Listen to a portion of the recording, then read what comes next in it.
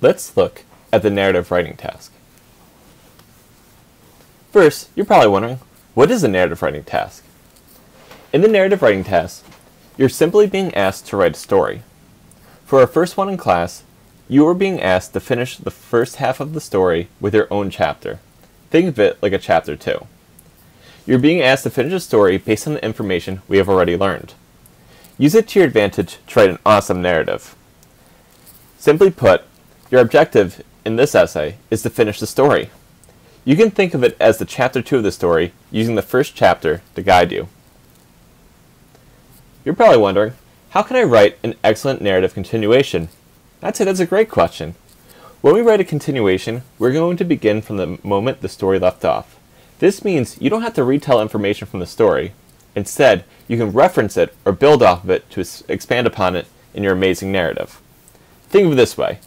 If you're playing Super Mario and you're on level 5, when you win, you expect to go to level 6. In your story, we read the first chapter. I'm expecting to read chapter 2. You're continuing from where we left off.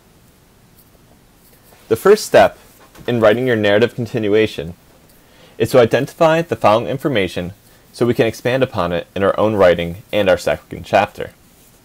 Remember, because these parts of the story are already there, we don't want to change any of it. It would ultimately confuse the reader if you had a new setting or a new character that wasn't introduced in the first part. Remember, we're going to use what we know to guide our second part of the writing.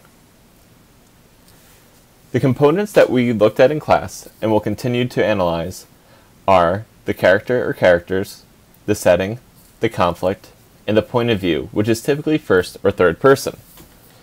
When you pay attention to these qualities in the story, keeping them steady from one to the other and consistent allows the story to finish. If you switch any of these, the reader will become confused and they probably won't want to continue to read when they don't understand the writing.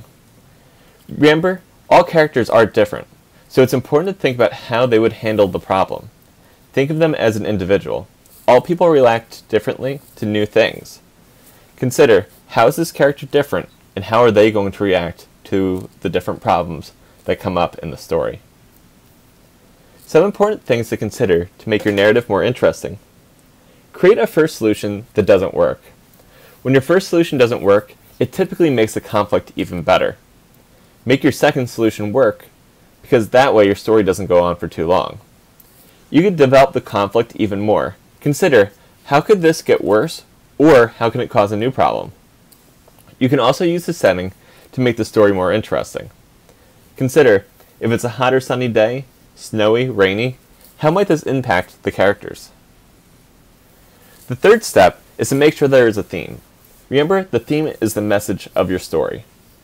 Another term you may hear me say to describe what the character learns as a theme is the lesson learned.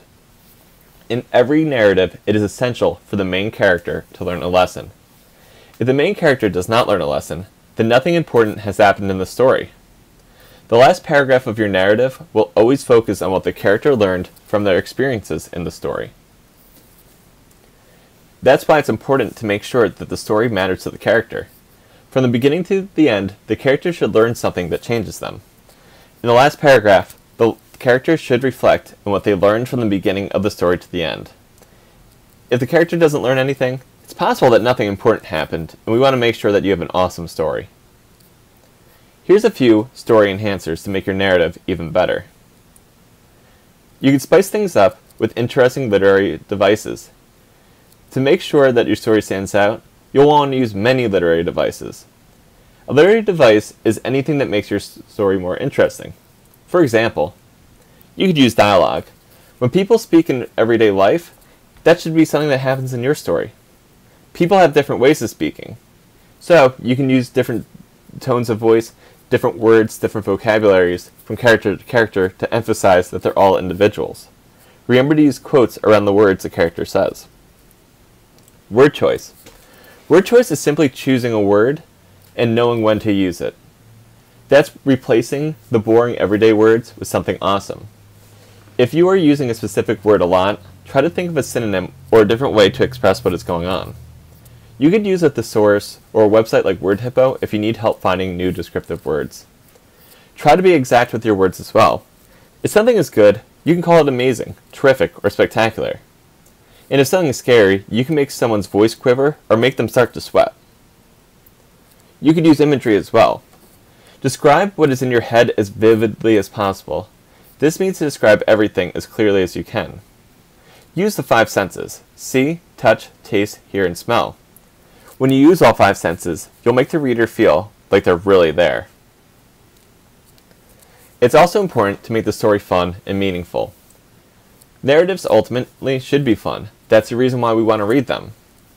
Pre-write and make sure you have your ideas planned out so you approach the text with confidence.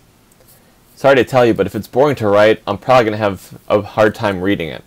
Try to make it exciting. Have fun and be creative. This is a spot for you to do amazing things and think outside the box.